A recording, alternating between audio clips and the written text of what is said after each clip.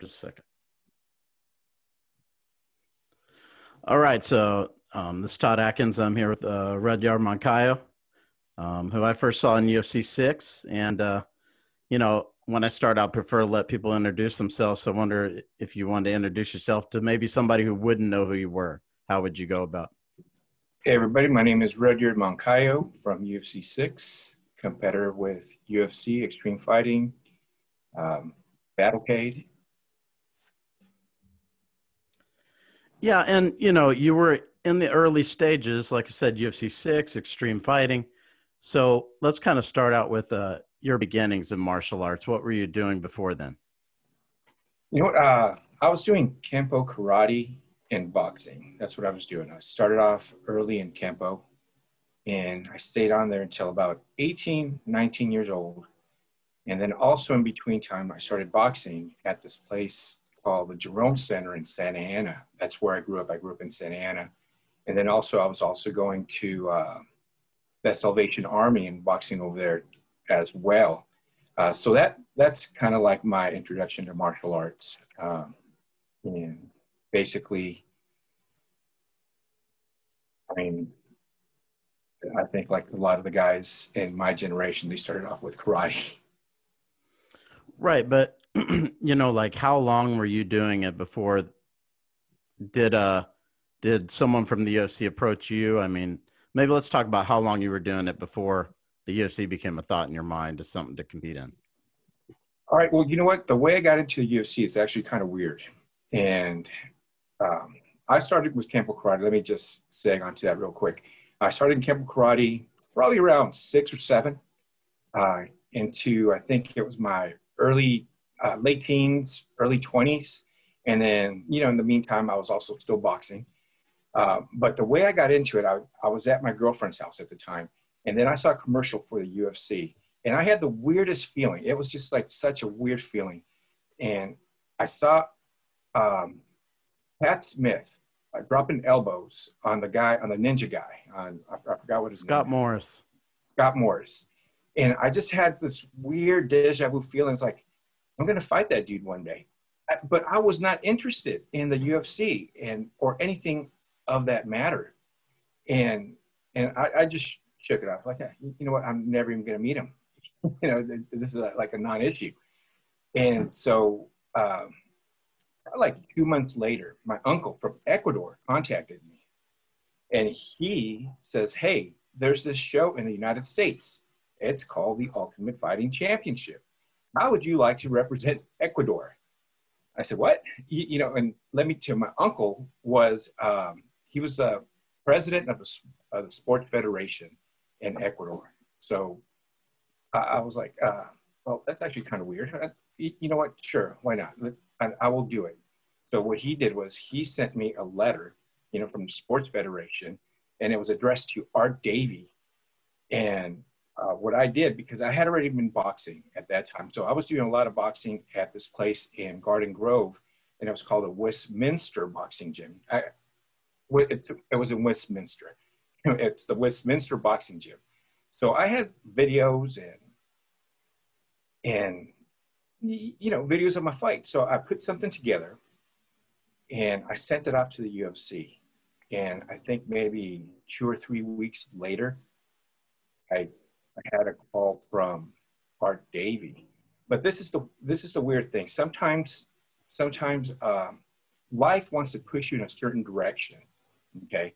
Because I was still unsure about this thing, and one day I was working out, and then I met Kimo Leopoldo, and we just struck up a friendship. It wasn't like, it was just all the pieces were falling together, okay? So I started training with him, and at that point, maybe 3 weeks after that, that's when Art Davie contacted me, and had this message on my answer machine, and he's, hey, this is Art Davie with WOW. We'd like to talk to you about possibly competing in the Ultimate Fighting Championship. Can you call me? And so then I called him, and then we set up an appointment, and that's just how I got into the UFC. Tell me about the appointment. Like, what did Art say to you? I mean, he's a character. What did he say to you about competing? Well, you know what? He thought I was really small. I was 100 and at that point I think it was 175, 180 pounds. Okay. And what I had sent him was a picture of I had also been doing modeling. Okay. I was doing some modeling. So what I did was I put a whole portfolio together and then a video of my fights and everything. So he had this really nice thing. He's looking at my pictures and he's like, are you sure you want to ruin this face? Are you sure this is something that you want to do? And I'm like, yeah, you know what? That's fine. I'm cool with it. I'll do it, Art. You know, he was really, he was a kind, I liked him. I think, you know, I'd like to think he liked me too. And obviously he did. He saw something, he put me in the show. And, you know, but basically, you know, what got me into it was the videos that I had put together, my portfolio.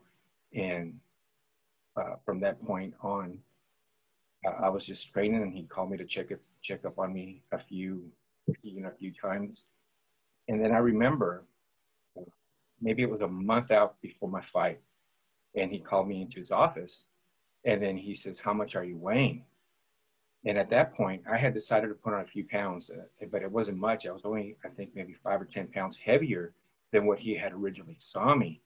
And he says, I would really encourage you to be at over 200 pounds for this. This particular UFC is going to have a lot of big guys. And I really want you to be a little heavier, you know, pack on some thighs.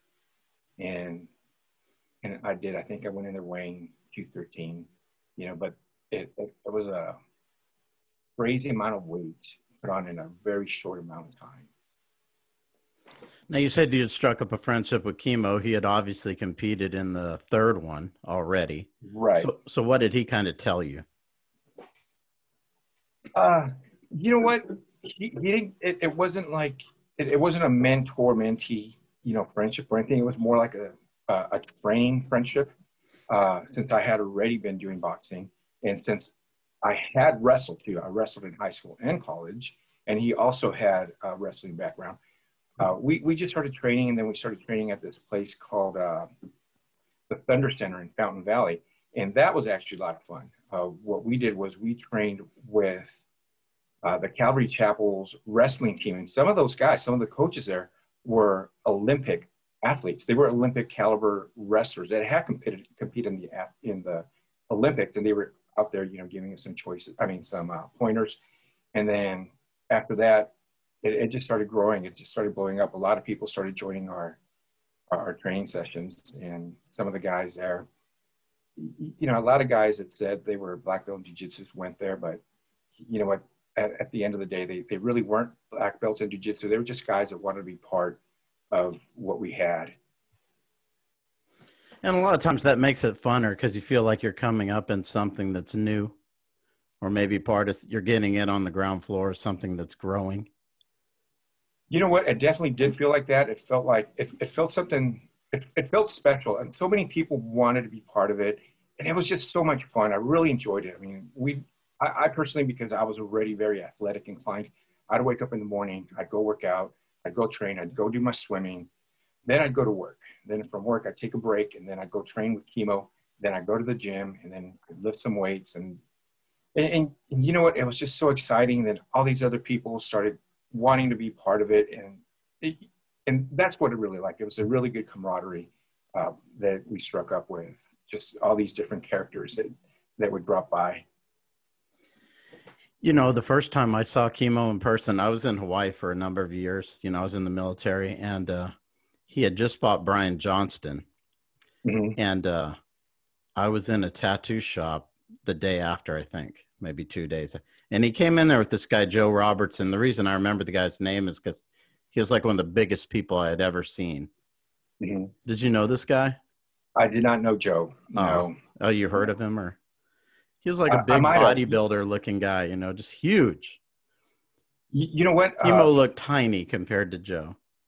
You know? Yeah, you know what? Definitely, I did not know who he is. I do not know that, but a lot of big dudes wanted to come. I mean, we, at that time, we were both sponsored by Powerhouse Gym. And Powerhouse Gym was just known just to have like really big bodybuilder type guys. And there's definitely were some guys in there that made Kimo look small. And he's a really big dude. And I'd see him standing next to some of these dudes. And I'm like, oh shit, man, those are some big guys. You know, and some of them, you know, they wanted to wrestle him. And, you know, so it was pretty cool watching him go against these really big dudes and, you know, just sweep him out of there. But it was definitely fun. But I did not know Joe. Now, was Joe Son there as part of those trainings, or? Yeah, you know what? I don't have very nice things to say about Joe Son. You know, that guy pulled a gun on me. Oh, wow. You know, I almost had to break his arm off. And I was lucky that he wasn't able to follow me home. I was living in Long Beach at the time, and I was coming out of, it was either a record store or an electronics store. And I see this guy, I didn't recognize him. He just looked, it was just some dude that looked very disheveled, shaved head. It looked like a homeless guy. So I didn't, I mean, he looked familiar, but I was like, oh, gee, that guy's homeless. You know, so I just kept walking, got in my car. And you know what? I'm so happy. I am so happy and grateful that I did not go home, because that dude would have known where I lived. And what he did was he had gotten in his car and followed me. But you know what? The last minute, at the very last minute, I decided to stop at this hamburger store and get myself some food. So as I'm walking out, you know, I see that same guy, you know, and he's in a car, and he's like, hey, you come here. And then I'm like, I see him, and I recognize him. I was like, oh shit, that's Joe Son. And then he starts talking to me, but you know what? He definitely did not. He was out there, and then he reaches into his pocket, and so here's a driver's seat. Here he's in the driver's seat. Obviously, he's driving, and so he pulls a gun out, and I go, oh shit, that's a gun. And so I crowded that area. So his arm was stuck against the frame of the car, and then the rest of his arm was out. And then he's like, relax. I'm just fucking around. I'm just playing. You know what? It was a real gun, but it was empty. Okay? But I'm like, why the fuck would you play like that anyway? And then, you know what? I said, hey, Joe, that was not funny. I did not like that joke. He goes, hey man, I'm just sorry. I was kidding with you. I was just playing around. He goes, hey, let's go hang out at your house. And I go, you know what? I'm not going home. I got to go to work. And then I got in my car, drove around for a bit because I wasn't sure if he was following me. You know, I just already knew, even when I first met him, you know, there was a little bit of instability there. And definitely I did not trust the guy, you know. It's probably good that you didn't go to your house, given what ended up happening with him over time. Know what? I just did not trust him. And let me give you a little bit of background. I grew up in a bad neighborhood. Okay. So growing up in a bad neighborhood, you start recognizing who the bad people are. And it's not necessarily anything that they say or do. It's just kind of like the whole character, okay? And so I recognize those traits in him, and I could never put my finger on it. I never knew what exactly was what he did. I just knew I could not trust him. So I think, you know, in that instance, listening to my gut just really did pay off, and just keeping that guy at arm's distance, you know, so I'm not letting him too close into my life. Now, I'd like to ask people from that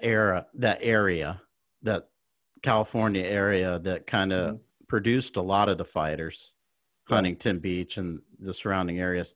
Why do you think that area was so prominent in a lot of things, not just mixed martial arts, skateboarding, and a lot of stuff? Why? You know what? It's California. It's fun. They have all the crazy people wanting to do fun stuff. You know, so I just think California attracts a certain kind of character, and you know, like different channels like Huntington Beach, Fountain Valley. You know, I just really think it's just the area, and you know, like people tend to gravitate with each other. You know, so I think it's just the whole vibe of, you know, just California.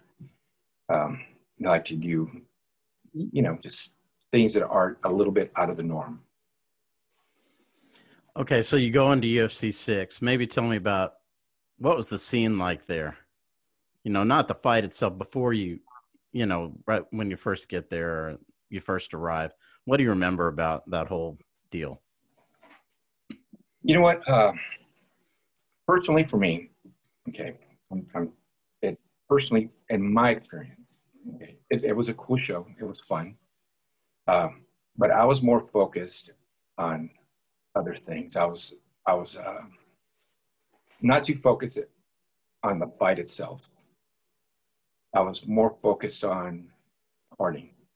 No, not with drugs or anything like that. It was just, it was just a lot of girls, and that's that was that was just my scene at the time.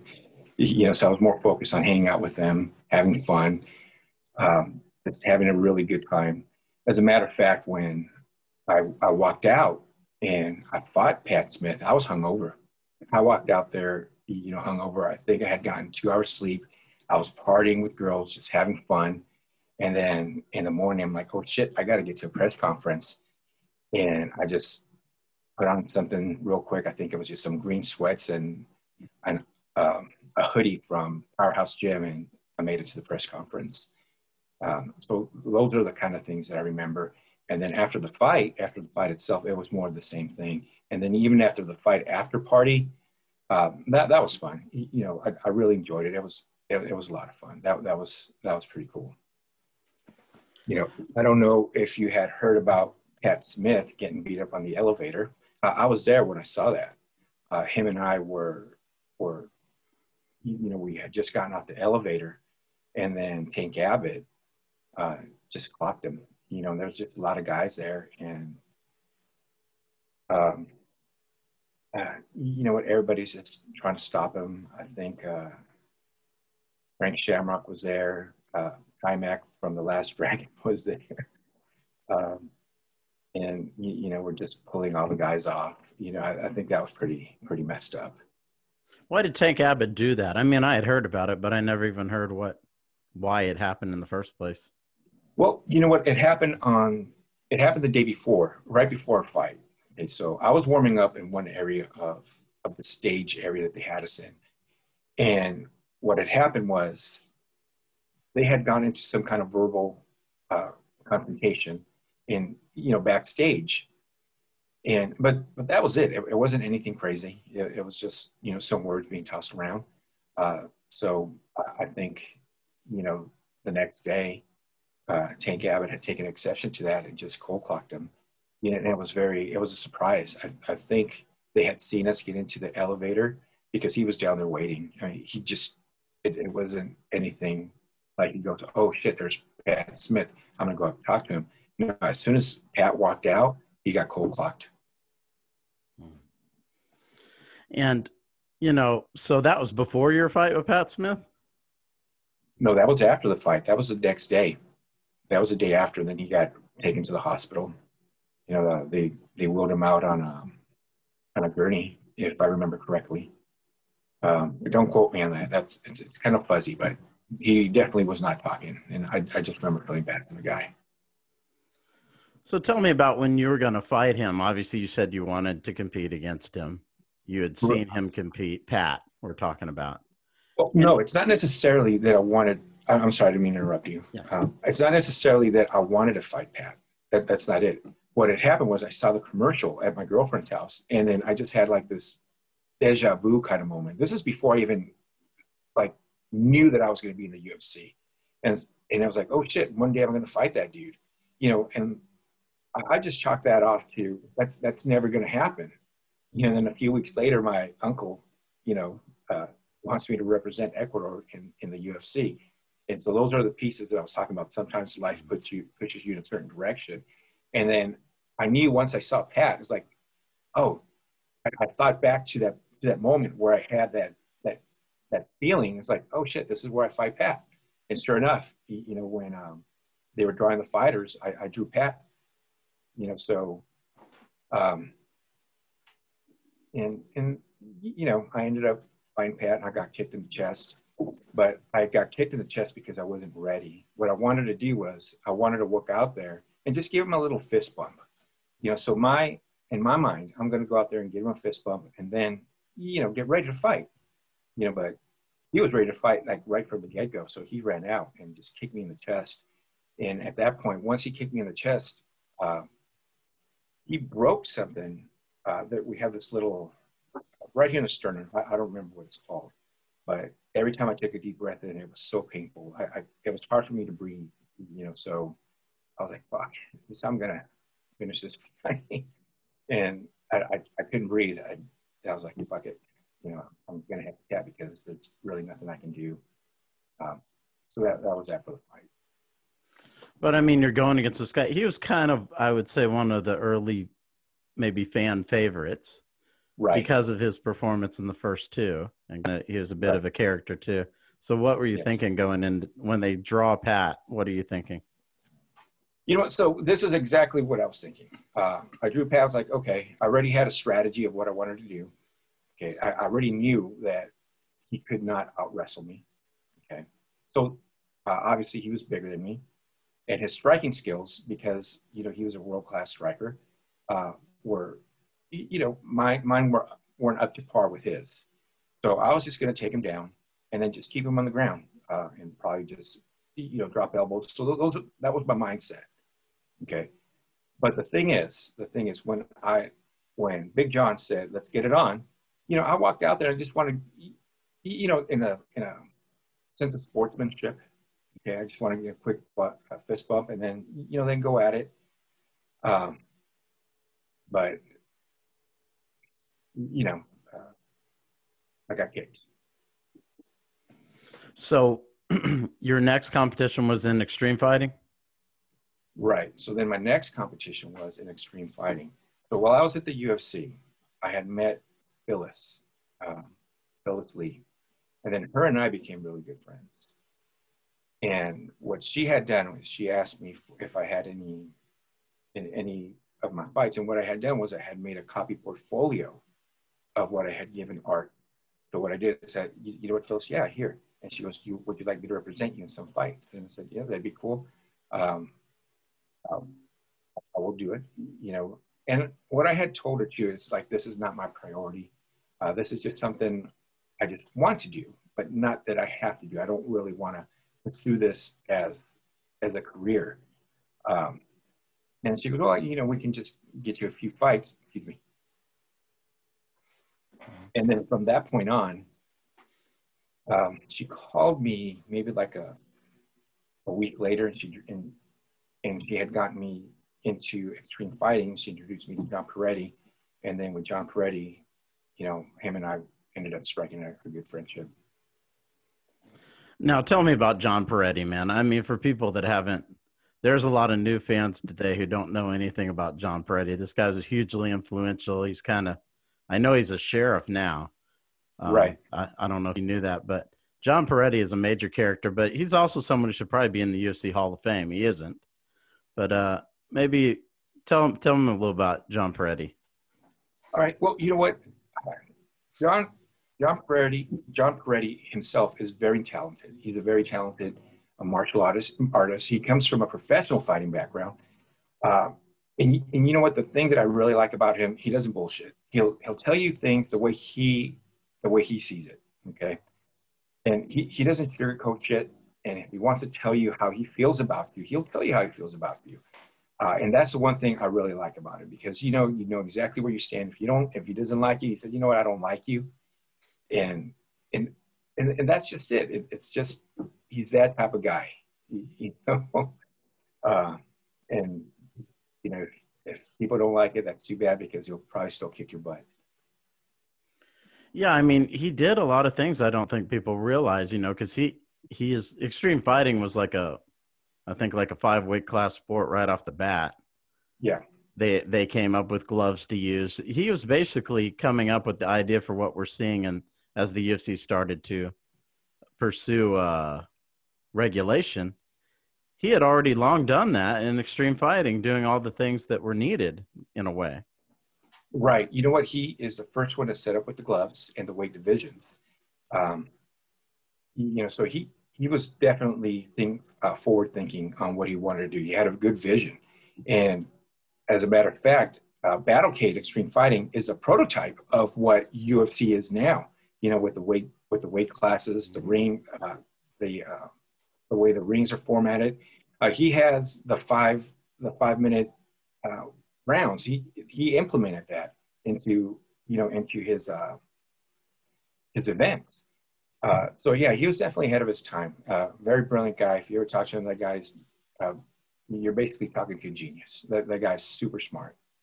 But yeah, I really like that part about John, and he already knew what he wanted. He saw the direction that the sport was going in, and he just gave it that push. As to why he's not in the Hall of Fame, you know, I don't know, but he definitely deserves it. That guy did a lot of things. You know, he was also using like a round ring instead of an octagon. He was using like a round cage, right? Instead of having the corners. Yeah, you know what? That is correct, and I remember him telling me why he did that once. I think, for one, I think because the UFC had already patented, you know, the ring, you know, the octagon, but he could not use the octagon, I don't think. But he said he just really didn't want the fighters fighting in the little corners. He just wanted something smooth where you didn't have anywhere to hide, go in there and, you know, basically be able to cover up. He just wanted the action. And I think that was conducive. The way he was thinking about it was conducive to, you know, an action-packed fight. Now, looking back on it, do you think maybe a round cage apparatus might be better than the octagon, or which one do you think? You know what? I don't know. I actually probably, you know, I'm inclining toward a round cage. I think that would probably be, you know, I can't really give you a definite reason as to why. It's probably right now just preference, but I would prefer a round ring, not, and you know, octagon. I think the octagon, you know, it's pretty cool to say, oh, you're getting into the octagon. It's the octagon instead of, oh, you're going to get into the circle. The octagon just sounds a little bit more ominous, you know. So that is a good point. So when you compete in extreme fighting, was it kind of the same thing with you, where you still kind of focus on the party life rather than the fight itself? I was definitely still, you know, focused on the girls, and you know what, John Perretti, he had the Penthouse Playmates there. Yeah, that was fun. That was definitely a lot of fun. But you know what, I just want to say, I did not take Mario Sperry for granted. I just did not know what the caliber of jiu-jitsu was. I was thinking, okay, you know what, I'm going to go in there, box him up a little bit, and you know, if he tries to wrestle me, he tries to take me down, I'm just going to get back up. But in theory, that works great, you know, but his jiu-jitsu was way beyond anything I had ever seen. You know, the guys I was learning jiu-jitsu from, they themselves were at that time white belts and blue belts. They didn't have an answer for what he had. So I think the only thing I was able to do is just roll him over, and I was trying to get up, and then he still just pretty much neutralized everything I had. Everything I threw, it was just instantly neutralized. I was like, oh shit, this is, you know, next to impossible to get this guy. So, you know, after you have those fights, what were you thinking as far as competing goes? You know what? After that, I was thinking, you know what, I want to take this a little bit more serious. Okay, so I did start training. I did get into a good crew, and I had an opportunity. Well, after I had a few opportunities. My last opportunity to fight in the UFC was in 2005. And I either turned that one down, or there was a few opportunities in between my last fight at Extreme Fighting, which was with this guy named Todd Bjornathan. And then in 2005, I had a few injuries, torn rotator cuff, knee surgeries. And, you know, the last time I was offered anything was in 2005 with the UFC. And I just straight out turned it down. And the reason is because what I realized throughout this whole adventure was, you know, fighting the little local fights, that was fun because there was no pressure. There was nothing, there was no commitment. I was like, okay, you know what? I'm training casually. I'm just training. There's no one expecting anything. So that was fun. I didn't feel any pressure coming from anybody. And then once, it got a little bit more serious, I was like, shit, I have this modeling gig 3 weeks down the line, and I don't want to get hurt. I need to take care of what's actually making me some money at the time. And so I was always torn. It was more of a thing that I did just to do it. It wasn't anything I ever took serious. And, in hindsight, I do regret that. I did not know the doors that NHB and MMA would open for me, which I'm totally grateful. It's just beyond my imagination what it has actually done for me. But you know what? That's hindsight. There's nothing I can do about it now. And it was just a fun time in my life that I just, I very much enjoyed it. It's just, I was torn. Like I said, I was already doing other things. And then on top of that, I had my own job that I was doing my own regular gig. And I just couldn't leave that. It was just, lucrative to go and make, invest so much time into something that the juice wasn't worth the squeeze, pretty much, for me at least. Yeah, I mean, had there been more money in it, it would have been harder to be torn, perhaps, if there was significant money, but there was no money at the time. So it was hard for you to stay committed to it. Right. You know what? And it's not really that money for some is a motivating factor. Okay. But for me, it was a small motivating factor. I just did not see the vision that everybody else saw it. I could not go and, I just didn't want to put that time into it. I had plenty of offers to go fight in Japan, and I turned every single one of them down. And I just didn't want that commitment. You know what? It's not worth it for me, guys. I don't want this. I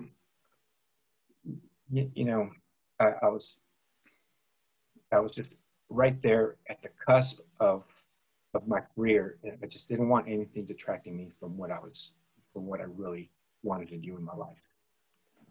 Now, you said it opened some doors for you. What were some of those? Stunts. It turns out that when I did the UFC, I had done some stunt work on the Power Rangers. Okay, I used to just keep that stuff to myself. That was a lot of fun. That was nothing I really ever shared with anybody. But what happened was, when I met John Perretti, he's a stunt coordinator, and Donald Zuckerman, the co-owners of Battlecade Extreme Fighting, movie producer. So, one day John goes, "Hey, you know what? I'm going to put you in this movie. I think you would be great in it." And, that just elevated everything else, with everything that I was doing. And John Perretti's the first one to put me in any big motion picture stunts. So he is the first one. Everything before that was non-union, very small parts. So I'm very grateful for him actually taking a chance on me, giving me that opportunity, basically. Now, tell me about that stunt scene, because, I knew TJ Thompson in Hawaii pretty well. I know he's into that now. Right. Frank Trigg is doing that, so a number of guys. Just kind of tell me about it, what that scene's like. Is it something that you would have wanted to do for a long time, or is it the kind of thing you would do short, kind of like the UFC? That for me was, it spanned a few decades. Okay. But it wasn't anything, it was always from the connections that I made. It wasn't anything I pursued actively. Okay. What I did want to pursue was, I wanted to be in front of the camera. But it turns out that I had a little bit of anxiety. When I get in front of the camera, it just all this anxiety would start popping up, and just, at that point, I didn't have the mindset to deal with that kind of, feeling. So I said, you know what, I want to do the next best thing, and it's still gonna, scratch this itch that I have, and I want to go with stunts. So that's how stunt work started. But to answer your question, With stunts, it's a lot of fun. You definitely have to trust the crew that you work with. In some instances, you literally have their life in your hands. But nothing I ever did, none of the stuff I ever did was, drastic. Nothing was, going to put my life in danger. It was just fight scenes, squibs, falls, just fun shit. Nothing out of the ordinary. Falling from buildings. Driving, I did a lot of driving stuff, a lot of precision driving for some TV shows, but it wasn't anything that I really wanted to risk my life for. Not that it's risk taking; it's just nothing to that point. It makes sense. Nothing. It was just very topical, easy stuff. Fun things that would just just take care of what I wanted to do. But, I don't know what the average person does in the stunt world, so to speak. But as far as a career goes, was it something you wanted to do? I mean, you said it spanned a couple of decades, so that is a long time. Was it something you wanted to retire in, or something that is more like something you do for a period of time, like maybe like an athlete? It was something I wanted to do as a side gig. Okay. It's nothing that I wanted to focus on. It was always something that I look for things that are fun to do. And to me, that would have been something fun. Well, that is something fun to do. And it spanned a few decades just because the friends that I made, in it, say, hey, do you want to help me out on this show? Or we had this, and I think you can do that on the show. We need somebody that knows MMA to put a fight scene together for, there's Shark, particularly that's what I'm thinking about. And, so it was just very small. I didn't really actively pursue it, but I did not actively not go against things that I wanted to do. So I was listening to them going up the steps. What were some of the films maybe that you worked on that people might know of? I know you mentioned Power Rangers, but what were some of the others? Godzilla. Godzilla's the biggest one. I'm drawing a blank. Godzilla. Time Cop. There was a TV series called Time Cop for a while. The E-Ring. I did a lot of precision driving. I did some precision driving for the Fast and the Furious. Just a lot of stuff. Godzilla's in Hawaii, right? Did you come to Hawaii for that, or I know they did some filming there. Right, Godzilla was there. I was there in Hawaii for 10 days. So originally what they did was I was supposed to be an extra on that show. And then I struck a friendship with one of the, I don't know what he did on the show. I can't tell you what he did, but I got bumped up. I got bumped up in the show. So there's a scene in Godzilla where he steps on one of the soldiers. Okay, so I'm sorry, it was supposed to be a scene where he steps on one of the soldiers, but the soldier's hanging onto the side of his leg. So that was my scene that got cut out. Transformers. I also did the movie Transformers. I was riding a motorcycle in Transformers. But things are popping in right now. So what are you doing now, or what did you do after you got out of stunt work, maybe? Well, you know what? Like I said, I was always torn with what I wanted to do. Like I do real estate. I'm not a real estate agent. What my dad does, what he used to do is what I'm doing now. He used to buy land, and what he would do is build up on the land. So basically just develop homes and then, rent them out. So what I wanted to do right now, what I'm getting prepared to do is just take it to a different level. As soon as they start opening things up a little bit more, what I want to do is just open up a chain of Airbnbs. I want to get some condominiums, and one's going to be natural. Just regular renting out, and then the other 2 or 3 units, I want to Airbnb them and just see which is more profitable. So basically, that's just how I've made my living, and I've been doing that since since I was a kid. That's been my focus. So that's why I said I was very torn with the things that I did, because, I wasn't like in a have-to situation. I worked for my dad's company, and you know what? My dad was a little bit more traditional. He didn't really, he expected me to help him, and I felt that obligation to help him because he's my dad, and him and I have been really close. And so that was a tearing apart that I had told you about, earlier in this conversation.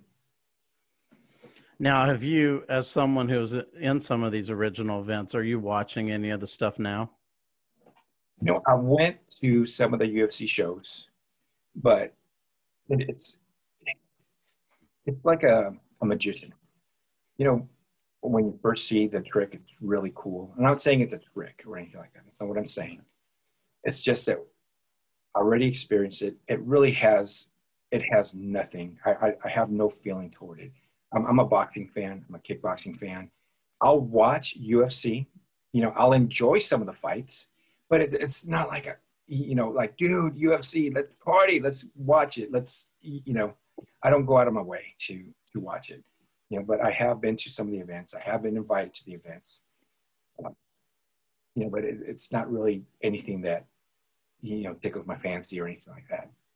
No, it's interesting that you make that kind of analogy, because I kind of feel, I do watch because I do this podcast and stuff, but it is hard to really get interested unless they have like maybe some major fight that has significance athlete-wise.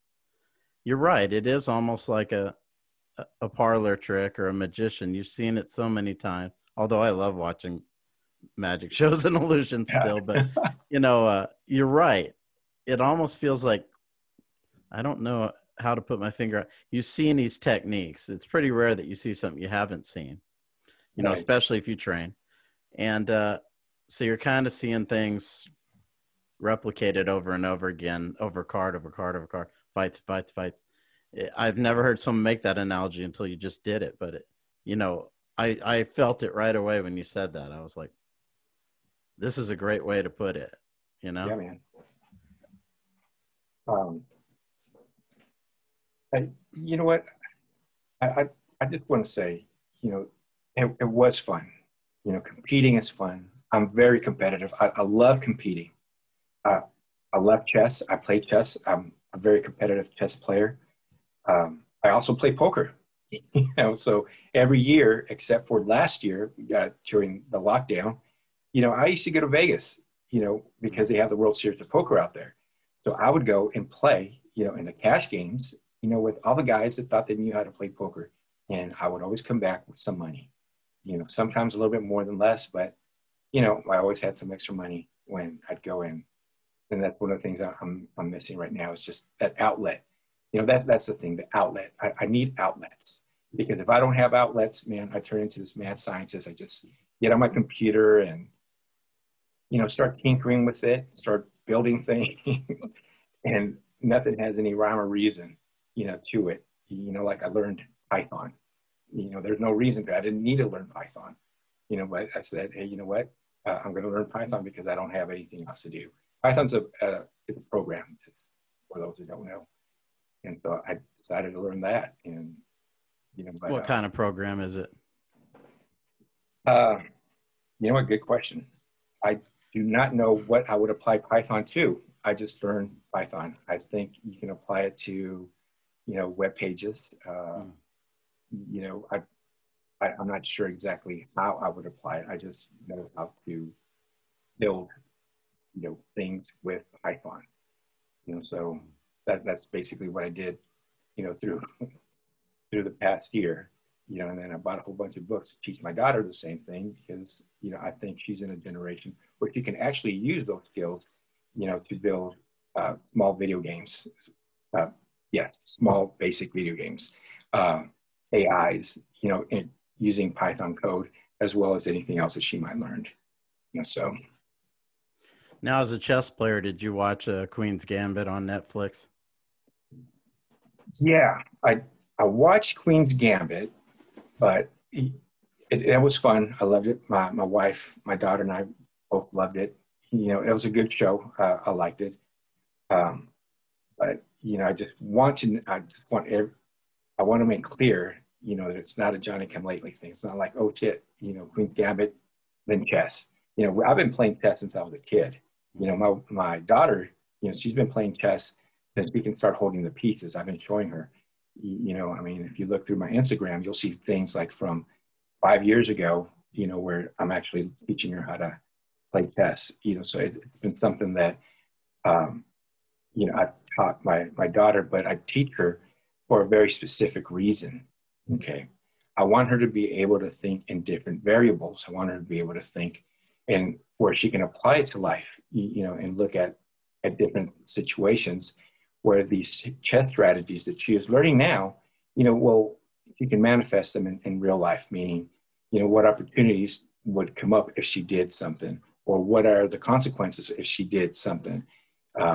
So that's basically why I'm teaching her chess as well as other things, as she grows up.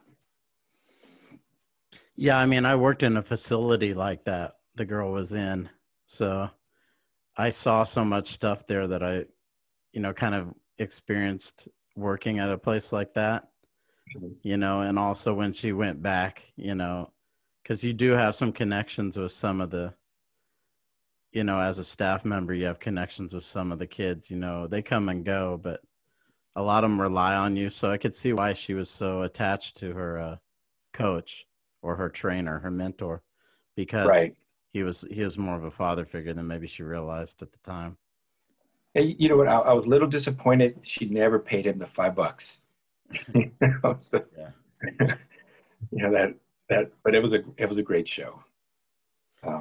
Now, do you go to any kind of like schools like that where they have a lot of boards and clocks, timers, and all that?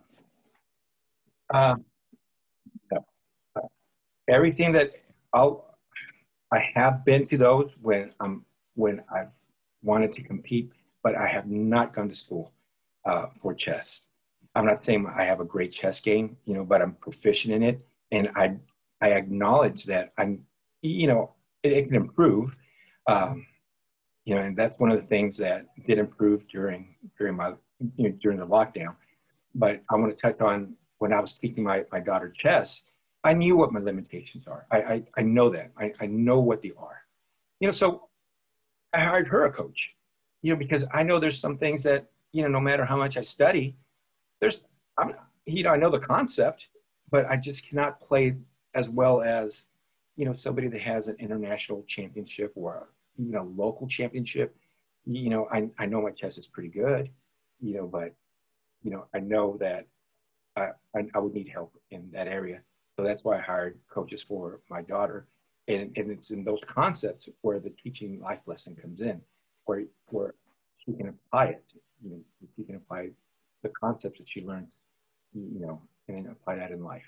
I just want her to have opportunities and recognize opportunities when they approach. And I think chess is a great metaphor for life. It just really helps you, broaden your thinking.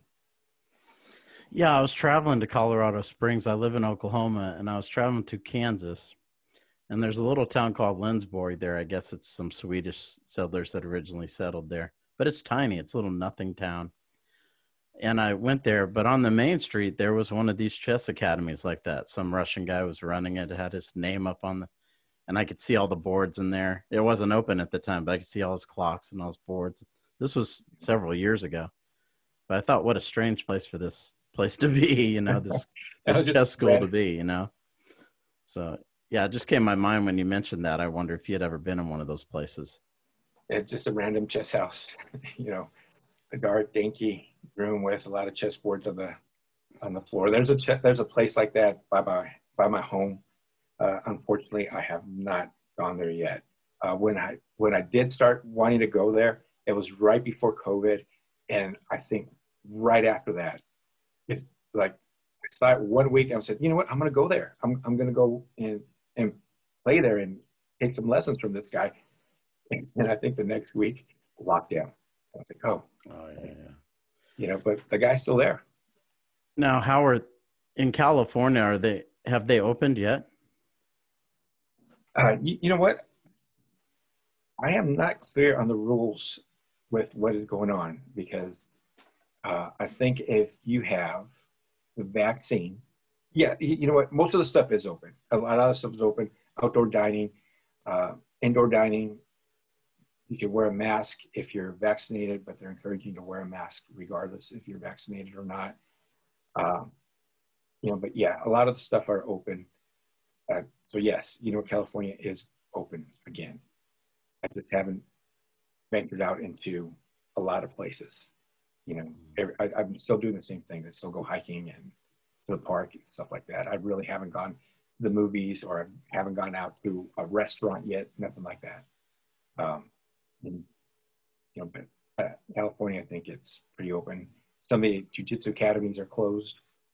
Some of them are open. Some of them stayed open during COVID, training in secret. I got invited to a lot of those and just, you know what? I don't know enough about what's going on to have a safe and informed decision on your invitation, so I would just respectfully decline. Now, let's talk about, I was trying to remember, having competed in the UFC and done the things you've done, sure. Maybe as we're kind of wrapping up this interview, what do you think is something that, I don't know, I always like people to maybe have something that they feel might be important to pass on to someone that's listening to this or watching it? Yeah, you know what? Are you talking about for new generation fighters just anything in general? It could be new generation fighters or just people in general. So, through your experiences, you've had a lot of different experiences. Well, you know what? If any of the guys, they want to be fighters, I would really recommend have health insurance, even if it's basic health insurance. Get yourself some basic negotiation skills. That way you negotiate a good paycheck or payday and you're not taken advantage of. And then also, take care of your credit. That's basically it. Yeah. If you have good credit, the bank will always throw money at you. If you have good negotiation skills, you can always negotiate for a higher paycheck. And and if you have good insurance, if you get hurt, you'll be taken care of. So those are the three things.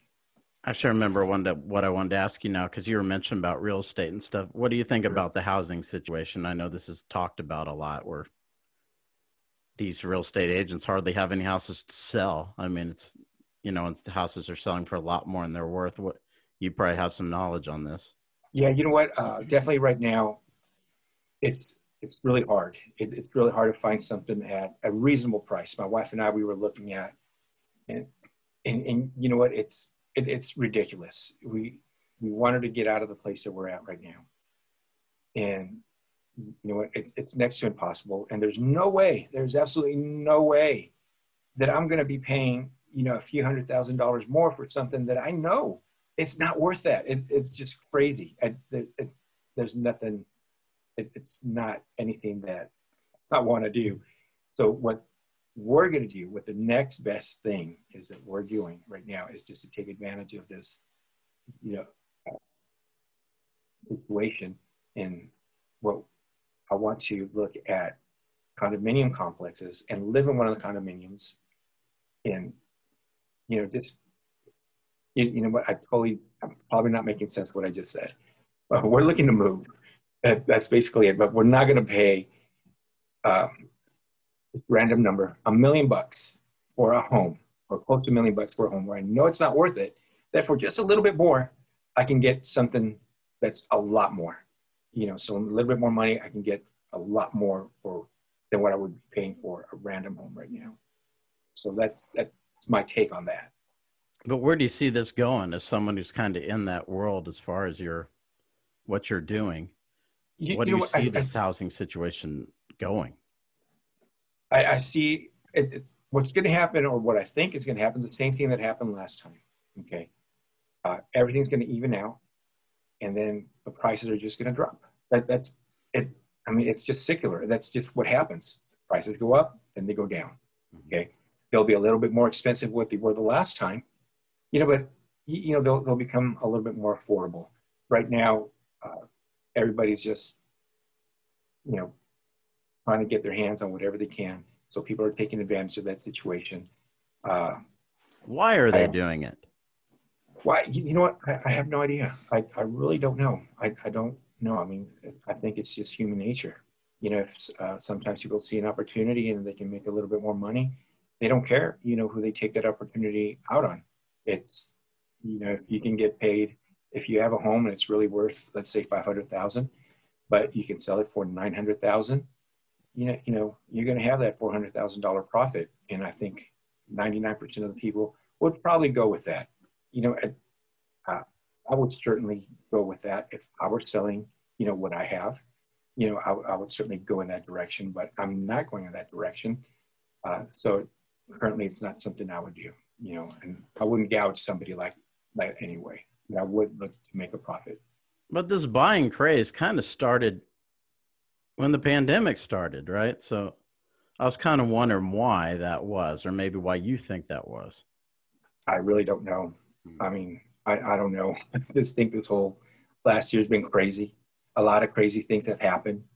And I really don't know. I couldn't put any rhyme or reason to why that specific situation is happening. You know, I really do not know. Now, how crazy is it at a place like, I know you said it's real crazy in California, but maybe some of these areas like where these celebrities are, is it just as big a problem up there?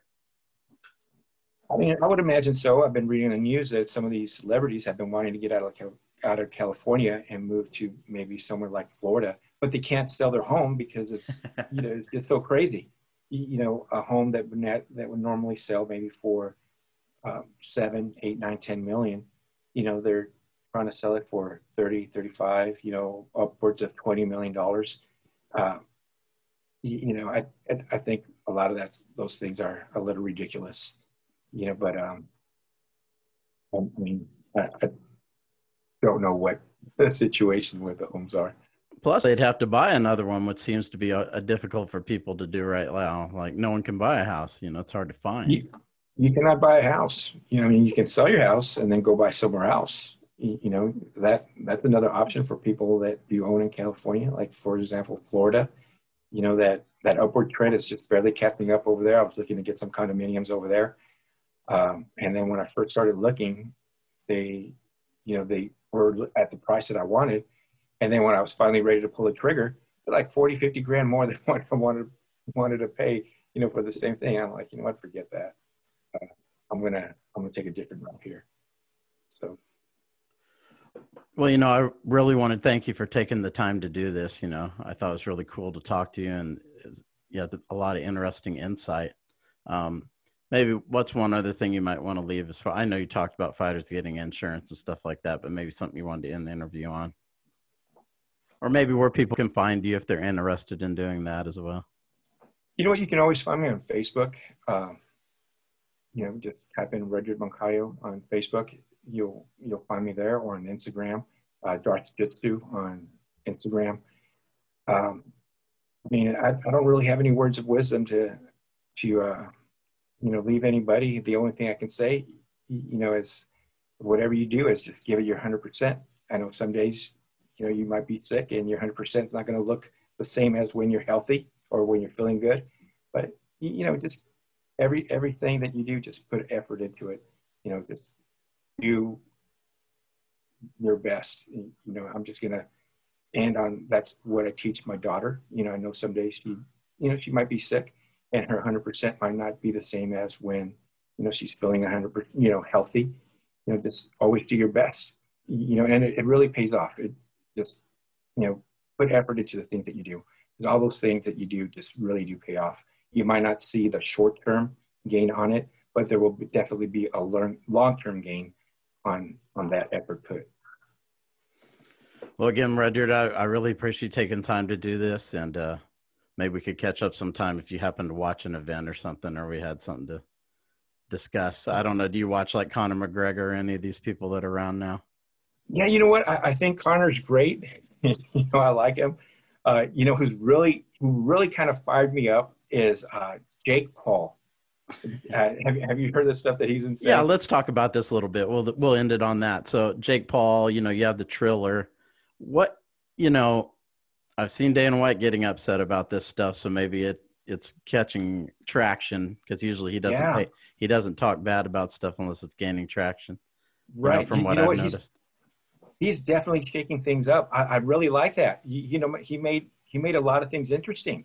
He made boxing interesting again. And not only did he make boxing interesting, he got the MMA guys interested in boxing. Like, he's taking them out of their game to play his game.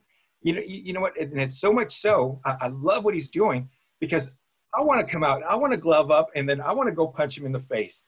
You know, but I love what he's doing. Him and his brother. I would definitely. I'm gonna pay to watch that fight. His brother's fighting Mayweather.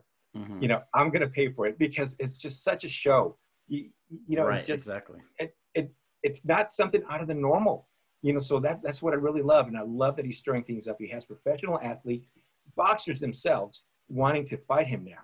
You know, can you imagine that? There's just some dude, you know, and I get that he wants to fight. I understand that, but his marketing strategy, I think everything he's done about it is just genius, you know, because people are circling his orbit. You know, he's not going to them. People are coming to him. People are calling him out. And you have professional boxers and professional fighters wanting to fight him. And then, you know, when that happens, you know, I think that is something special. You know, so I think that is absolutely something cool that he's doing. Yeah, this guy, after the event last night, you know, you had Oliveira and Michael Chandler fight, and this guy asked Dana White, you know, I heard you block GSP from boxing De La Hoya on one of these Triller cards, you know, and Dana White got really upset, you know, and was saying, these guys call me every day. I don't know why they want, you know, competitors from my event. Yeah, you know what I mean? But yeah, you could tell it really irritated him. And that question. You know, and I think I agree with you. I think Triller's making it to where it's more like an event with fights. Maybe there's a little too much music. Maybe they could cut it down to maybe a couple of performances or one, like the Super Bowl, you know, have one performance. But, you know, they may have had too many last time. But I feel like it's more like an event that happens to have some. I would love to see De La Hoya fight someone like, I know they were talking about Eddie Alvarez, and I'd love to watch De La Hoya fight just to see if he could beat Eddie Alvarez at this point in his life, which I think he would have a good chance of doing. You know, a lot of people don't. I disagree entirely.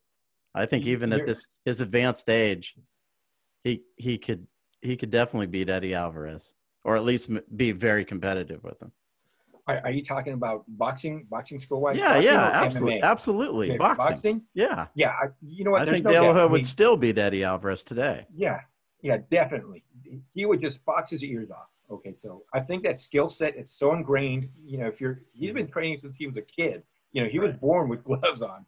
You know, so I think what is he, like 47, 48? Yeah, you know, some people say because he has I don't know if he has some substance problems or if he's not really handling himself like a boxer. I still don't think it would matter. You know, I still think he would, but that's attractive. That's interesting. Let's bring in some 20-something-year-old MMA guy who has some, I think Alvarez is in his 30s, but who has some decent stand-up skill, and see what De La Hoya at 48, whatever, can do against him. I think De La Hoya would still beat him. I think so too. And then what would make it fair, though, is just to turn around and have an MMA fight. You know, so, you know, maybe we know that wouldn't be competitive. That's the thing. The boxing is a little more competitive. You know, even if we saw Jake Paul fight, I don't know who they would consider putting him in this time. I don't want to see a pro boxer fight him. I know what's going to happen. Yeah, me too. I want the magician. I want the unknown. You know what? I want to fight Jake Paul. I want to say right here. You should. I want to fight Jake Paul, and hopefully he gets this message. You know, I'll totally just come out of retirement, glove up, and, you know, punch a couple of his teeth out. But, you know, I totally love what he's doing. And I think Jake Paul, I think he should fight DC. That's who he should fight. You know, DC seems to have like a chip on his shoulder, you know, named Jake Paul. Diego Sanchez. The UFC just cut him. He's a nut, you know. He's out there, way out there, you know. And, you know, not the best stand-up fighter, but a guy who will throw down. That's who it should be. The next one. You know what? I think that would be really entertaining just because he's so crazy. I don't think it. I think it'd go the way of Ben Askren, though. Yeah, You know, but I maybe do like too. in the second round. You know, because that guy's pretty big. You know, and he does have some skills. You know, but that would be really fun, and I would pay to watch that.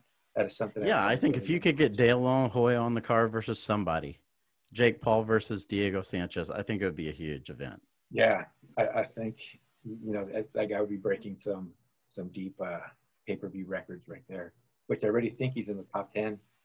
You know, or I think they broke some kind of record. I'm not sure, but And I I know know they he have did. Paulie Malignaggi and bare knuckle. Maybe Paulie would do a Triller type, you know, fight. Yeah, yeah. You know, did you see the one where he fought what's his name? The MMA guy. What's his name? Yeah, you know, bare knuckle, you're allowed to hold and hit. And I think Artem Lobov was able to use that to his advantage in the fight. But I thought that's kind of where I was going with you, right? That Right. day, there was no UFC event, which is pretty rare on weekends these days. And everyone was wanting to know what was going to happen in that fight. Why? You have Paulie Malignaggi versus an MMA fighter. You know, if he was Right. fighting Floyd Mayweather, Canelo, I mean, people would have watched it to watch Paulie get beat up. But there was genuine, okay, what's going to happen here? Is the magician going to pull this out of his hat or not? You know, what is he going to pull out of his hat? So there's real wonder between who was going to win. I think people were on the fence because of the rules. And I was pretty surprised they even got Paulie in there to do bare knuckle.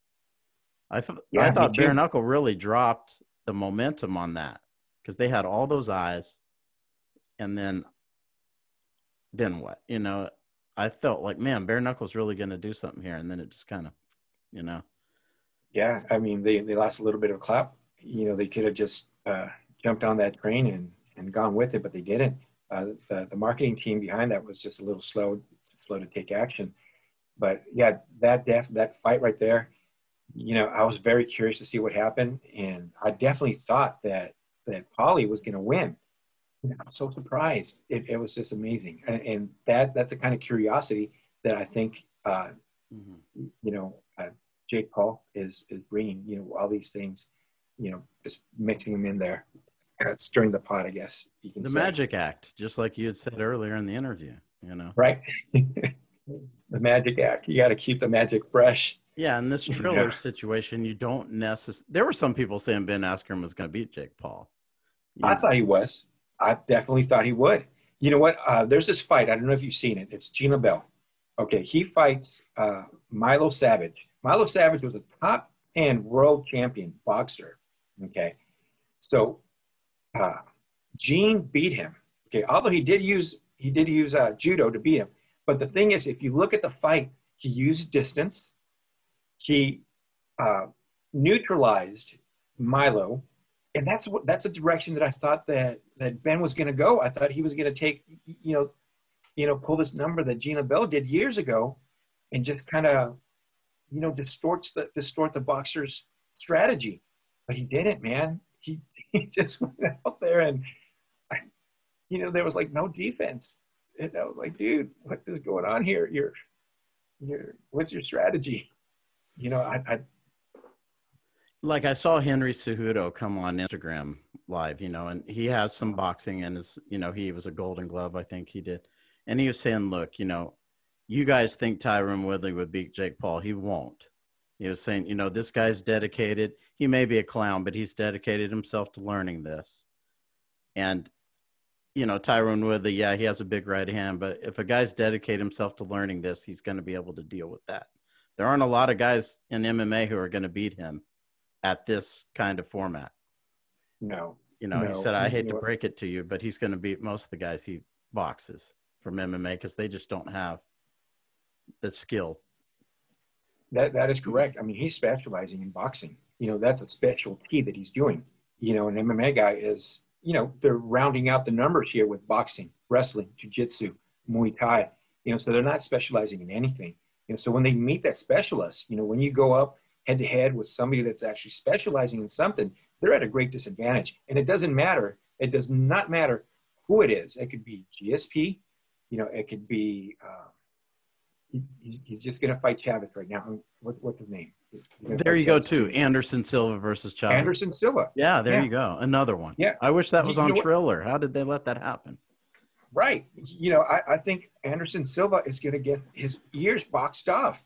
You know, I don't think, you know, I mean, it might go the distance. I just don't see him winning. And I really don't think that much of a Chavez Jr. I don't think he's a great boxer at all. I don't think, you know, I think he's living off the status of his dad. You know, that's what I personally think.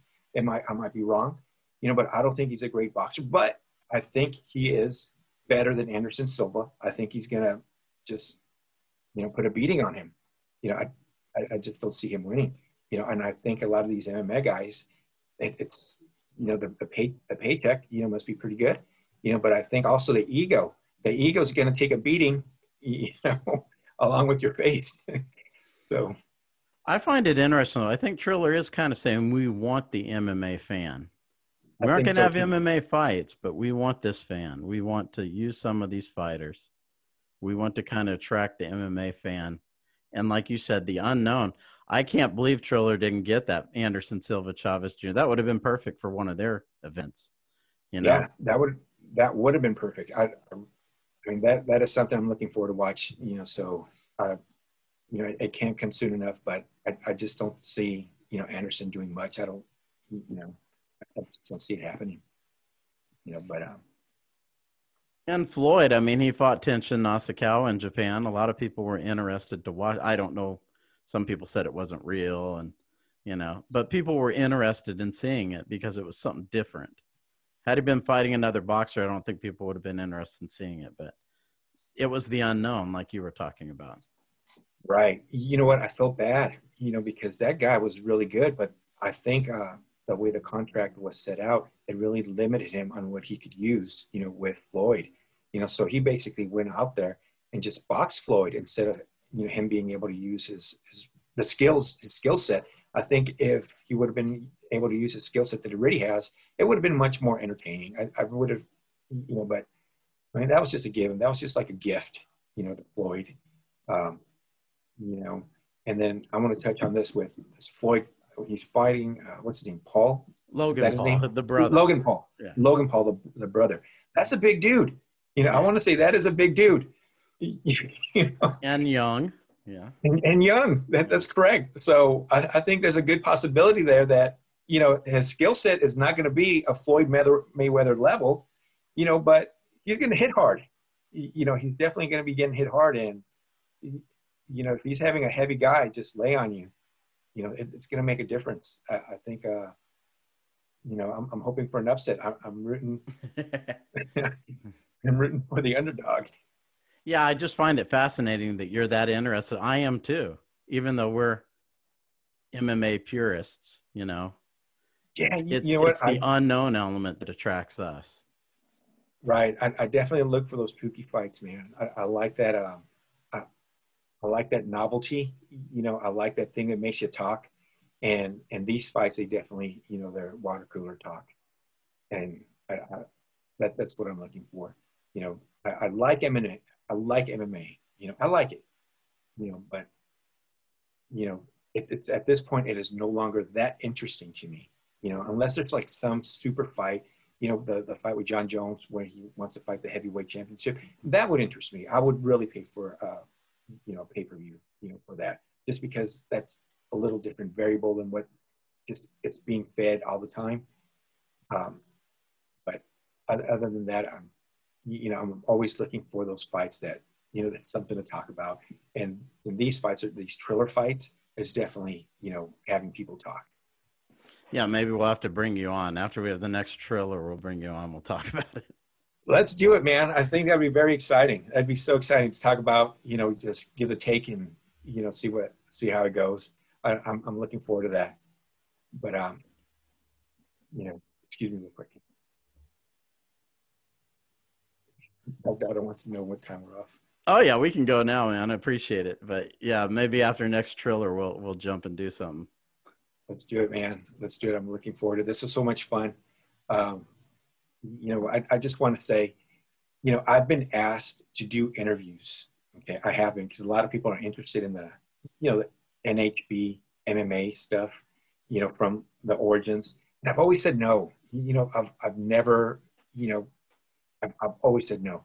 Uh, you know, Kung Fu, I don't know if it's still around, Kung Fu Magazine wanted to interview me for it. And I've always said no. I've been very private. I think, everything was at the right spot. So I was a little hesitant at first. I was like, you know what? Let's just do it. This is going to be so much fun. I like it. Well, I enjoyed it. I'm glad you liked it, man. I thought it was great. And the Triller thing is great to end on because I'm actually really interested in it. Yeah, let's see how it goes, man. All right. Well, I appreciate it. Thank you so much. Thank you so much, Todd. I really enjoy your show. I'm happy that you had me on it. And then let's talk soon, man. For sure, man. I appreciate it. Take care. All right. You too. Bye-bye.